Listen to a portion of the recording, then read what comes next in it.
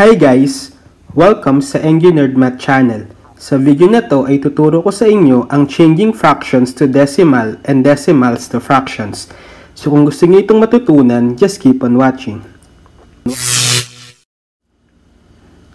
Okay, sa pag-change ng fractions to decimal or decimals to fractions, mahalaga na alam niyo na yung concepts ng decimals as well as yung different operations nito. Like addition, subtraction, multiplication, and division.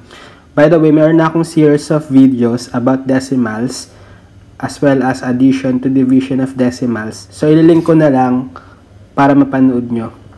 Okay, ngayon, tuturo ko sa inyo kung paano mag-change ng fractions to decimal or mag-change ng decimal to fractions. So, let's start with the first example. So, change 3/4 to decimal. So, pag mag-change tayo ng fraction sa decimal, so therefore, we have 3 divided by 4. So, ngayon nga, dahil mag-change tayo ng fraction sa decimal, so magkakaroon tayo ng decimal point. Ngayon, yung 3 sa loob ng division symbol, automatic, wala siyang decimal point, so nasa dulo yung decimal point niya, so nandito. Kasi whole number siya. Then, the first step, itatapat nyo lang doon sa taas, yung magiging quotient nyo, yung decimal point na to. So, pupunta siya dito sa taas. And then, magdi-divide na kayo. So, simulan nyo sa 3 divided by 4 is 0. Kasi mas mataas yung 4 sa 3, so 0. Tapos, 0 times 4 is 0. Then, subtract. 3 minus 0 is 3. Then, napansin nyo, may remainder kayo na 3. Kapag magdi-divide kayo ng fractions, tas may remainder kayo, pwede kayong magdagdag ng 0 sa dulo. And then, pwede nyo i-bring down. So, mag-add tayo ng 0 dito after ng decimal point. Then, i-bring down natin. So, ngayon, pwede nyo na ulit i-divide yung 30 by 4. So, we have 7. Then, 7 times 4 is 28. Then, subtract. So, we have 30 minus 28 is 2. And then, again, hindi pa 0 yung remainder. So meron pa tayong 2. So, therefore, hindi pa tayo titigil sa pagdi-divide. Pwede pa tayo ulit magdagdag ng 0 and then i-bring down natin. So, ngayon, meron na tayong 20. Ngayon, divide na ulit natin. 20 divided by 4 is 5. And then, 5 times 4 is 20. So, this time, 20 minus 20 is 0. So, dahil 0 na yung remainder natin, stop na tayo. Therefore, nakuha na natin yung final answer, which is 0.75. Okay, let's solve another example. Change 3/8 to decimal. So again, divide lang natin yung numerator sa denominator. Then, lagyan natin ng decimal point yung dulo. Now, let's divide. 3 divided by 8 is 0. 0 times 8 is 0. 3 minus 0 is 3. So, since meron tayong remainder na 3 pa, mag-a-add tayo ng 0. Then, bring down din natin. So, 30 divided by 8 is now 3. 3 times 8 is 24. 30 minus 24 is 6. So, dahil meron pa tayong remainder na 6, mag-a-add tayo ulit ng 0. Then, bring down natin. So, magiging 60. So, now, 60 divided by 8 is 7. 7 times 8 is 56. Then subtract. 60 minus 56 is 4. So, hindi pa 0 yung remainder. So, mag-add pa ulit tayo ng 0. Then, bring down ulit natin. So, we have now 40 divided by 8 is 5. So, 5 times 8 is 40. And finally, 40 minus 40 is 0. So, therefore, stop na tayo sa division. And yung final answer natin ay 0.375. Therefore, 3/8 is equal to 0.375. So, for the third example, we have change 2/3 to decimal. So, again, divide lang din natin ulit yung numerator sa denominator. So, we have 2 divided by 3. Then, let's put the decimal point. 2 divided by 3 is 0. 0 times 3 is 0. 2 minus 0 is 2. Then, let's put 0 and bring down it. 20 divided by 3 is 6. 6 times 3 is 18. Then, subtract. 20 minus 18 is 2. So, bring down ulit tayo ng 0 kasi meron pa tayong remainder na 2. So we have 20 divided by 3 is 6. 6 times 3 is 18. 20 minus 18 is 2. So napansin nyo, kapag nag-bring down pa tayo ng 0, ng paulit-ulit, so magiging 20 divided by 3, 6. 6 times 3, 18. 20 minus 18 is 2. Laging ang remainder niya ay 2. So therefore, hindi tayo matatapos kaka-divide kasi mauulit lang na mauulit na 2 yung remainder. So therefore, yung sagot natin, ibig sabihin yan, non-terminating decimal. Kung maalala nyo, may diniscuss ako sa video ko about decimals na may type tayo na decimal na non-terminating, meaning repeating siya. So kapag ganun, pwede na lang natin i-represent yung sagot as 0.666 and then dot, meaning walang katapusan. Paulit-ulit lang na magkakaroon tayo ng 6 sa dulo. So 0.666 and so on. Or meron akong na-discuss doon na other way of writing non-terminating decimal. So, gagamit tayo ng line above the number na nagre-repeat. So, therefore, since 6 yung lagi nating nauulit, pwede nating i-represent yung 0.6666 as 0.6 bar. So, meaning nung bar line above ng 6, mauulit lang na mauulit yung 6 infinitely. So, therefore, 2/3 is equal to 0.6 bar. So, non-terminating decimal.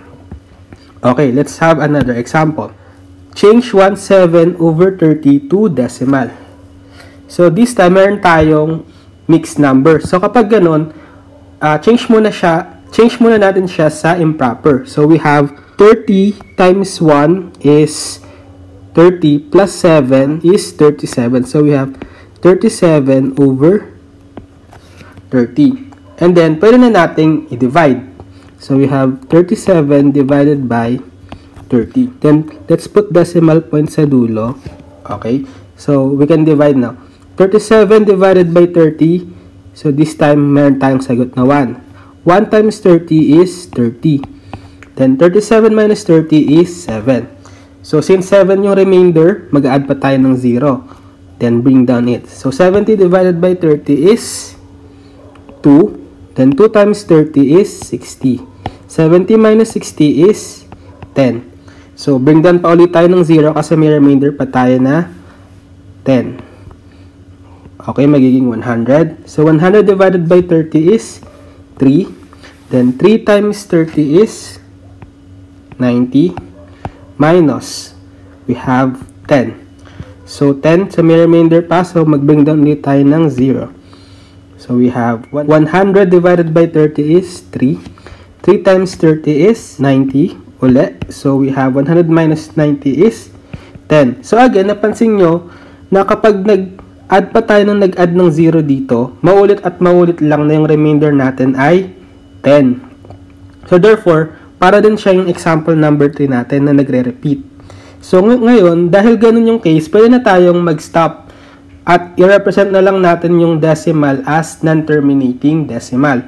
So, since napansin nyo na yung nauulit dito ay yung 3 lang, so lalagyan natin ng bar line yung number 3 to represent na mauulit siya infinitely.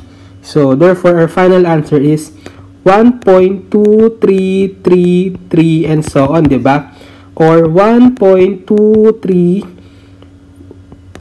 with bar line above number 3. So, equal lang sila. So, meaning, yung 3 mauulit siya infinitely. So, 1.23 bar or 1.23333 and so on. So, therefore, our final answer is this.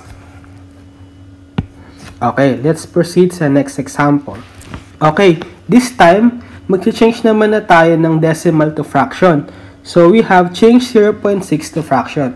So, mas madaling mag-change ng decimal sa fraction. So, ang una lang natin gagawin is, so let's sulat natin yung given, 0.6. I-move lang natin yung decimal point ng left to right hanggang mapunta siya sa dulo. So, dahil 1 decimal place value lang naman yung given natin, isang beses lang natin i-move yung decimal point from left to right. So, we have 1. And then, whole number na yung decimal. So, magiging 6 na lang siya.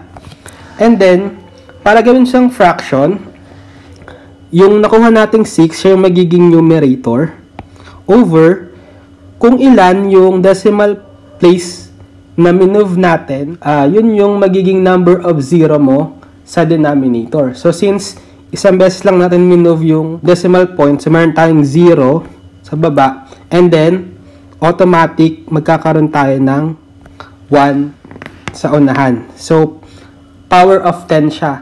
So, laging pwedeng 10, 100, 1,000 yung magiging denominator natin. Depende nga kung ilang beses natin minove yung decimal point from left to right. So, ngayon meron tayong 6 over 10. Kung hindi pa siya simplest form, pwede pa natin i-simplify by dividing both numerator and denominator sa GCF. So, yung 6 saka 10 may GCF pa na 2. So, we can divide both numerator and denominator by 2. So, therefore, our final answer is 3/5. Okay, let's proceed sa next example. This time, we have change 0.32 to fraction. So, ganun lang din ulit. So, sulat natin yung given. Then, move natin yung decimal point from left to right hanggang makarating sa dulo. So, we have 1, 2. So, therefore, it is equal now to 32. Then, para gawing fraction, siya yung magiging numerator. So, 32 over, since dalawang beses natin minove yung decimal point, meron tayong dalawang 0 sa denominator. And then, automatic, may 1 tayo sa unahan. So, therefore, 0.32 is equal to 32 over 100. O again, dahil hindi pa ito naka-lowest term, may GCF pa sila. So, ang GCF ng 32 at 100 ay 4. So, divide natin both numerator and denominator by 4. So, we have 8 over 25. Okay, let's proceed sa next example. So, we have change 1.436 to fraction. Okay, this time meron tayong whole number. So, kahit may whole number tayo, apply lang din natin yung ginawa natin sa first two examples. I-move lang din natin yung decimal point from left to right hanggang mapunta to sa dulo. So, therefore, sulat natin 1.436. So, dahil may tatlong decimal place values tayo, move natin yung decimal point ng tatlong beses from left to right. So, therefore, equal na siya sa 1,436. And then, siya yung magiging numerator over, so, sabi ko kung ilang decimal place value natin siya minove. So, tatlo. So, meron tayong tatlong 0 sa baba. And then, may 1 tayo sa unahan. So, therefore, we have 1,436 over 1,000. So, obviously, hindi pa ito naka-lowest term. So, kung nahirapan tayong maghanap ng GCF, divide muna natin sila sa obvious na pareho silang divisible. So, dahil pareho silang even, divisible sila by 2. So, divide natin by 2. So, 1,436 divided by 2 is 718. And then, 1,000 divided by 2 is 500. So, again, yung 718 tsaka 500, parehong even pa rin. So, divisible pa rin sila both by 2. So, divide pa natin sa 2. So, 718 over 2 is 359 over 250. So, I think wala na silang GCF. So, therefore, ito na yung final answer natin. 359 over 250. So, notice na yung answer natin ay improper fraction. So, big sabihin, pwede natin siyang i-convert sa mixed number. So, pag i-convert natin siya sa mixed number, we have 359 divided by 250. So, we have 1, 250, 901. So, therefore, it is also equal to 1 and 109 over 250. Which is expected kasi diba meron tayong whole number na 1. So, itong whole number na 1, parang siya tong whole number natin sa mixed number. And then itong 109 over 250, siya naman yung decimal na 0.436. Okay.